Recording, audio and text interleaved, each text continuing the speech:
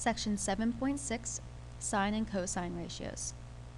In our last section, we talked about tangent, and we remember that tangent of an angle is equal to the opposite leg over the adjacent leg if we have a right triangle. Well, today we're going to be talking about sine and cosine, which are our other two common trig ratios. This brings us back to looking at SohCahToa, where sine of an theta will be the opposite over the hypotenuse. Cosine will be the adjacent over the hypotenuse. And tangent, as we recall, is opposite over adjacent. So please make sure you know SohCahToa. Make sure you know these ratios. The trick for when we're solving for sides is to figure out which trig ratio we're working with. First, we identify our angle, and then we might want to write opposite, hypotenuse, adjacent. We are looking for the opposite, and we have the hypotenuse. Well, looking above, the trig ratio that uses an opposite and a hypotenuse is sine. So we're going to be using the sine ratio in this first one, our SO part of SohCahToa. We know sine of theta equals opposite over hypotenuse, meaning sine of 55 degrees equals x over 20. X will equal 20 times sine of 55 degrees.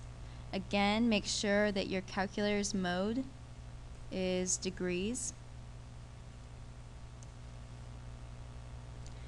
We can type this in. We get sine of 55 degrees is about 0.819. We multiply it by 20, and we will get 16.383. And that is our missing value for x.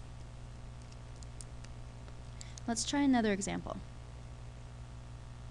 Go ahead, try to solve for the missing value y. Do this on your own first, pause the video, and resume when you're ready to check your answer.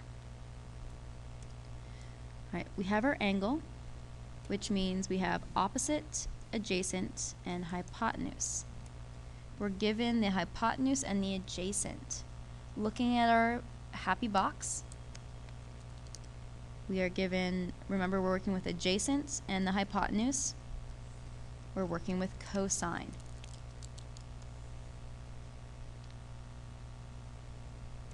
We have the part of SohCahToa, where cosine theta equals adjacent over hypotenuse.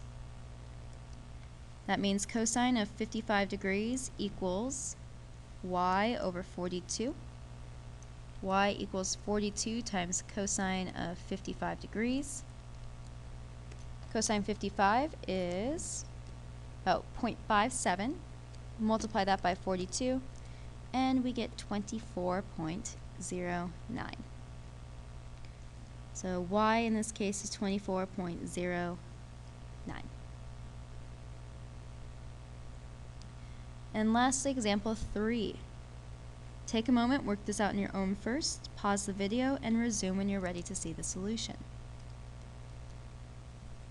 Okay, we have our angle, we have opposite, adjacent, hypotenuse. We're working with the opposite and the adjacent, which is our TOA part.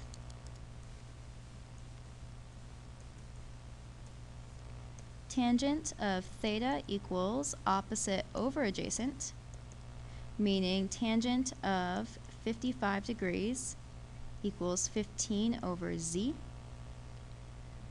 Z ends up being 15 over tan of 55 degrees.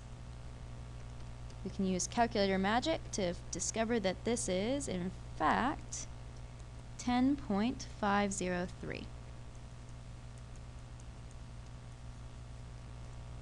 And there it is.